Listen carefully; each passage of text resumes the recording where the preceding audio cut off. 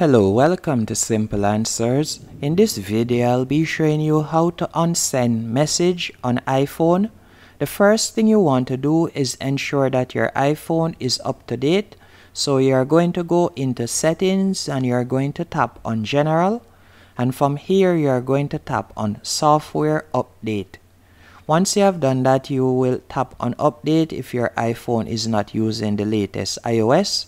After doing that, you will simply go into the messages app, and after sending a message, you can simply tap on the message that you would like to unsend, and from here you can tap on unsend, as you can see right there, and that's it. And by the way, you have 15 minutes to do this, so within 15 minutes after sending the message, you can unsend it. And hope you found this video helpful and informative. If you did, be sure to hit the like button and subscribe, and thank you for watching.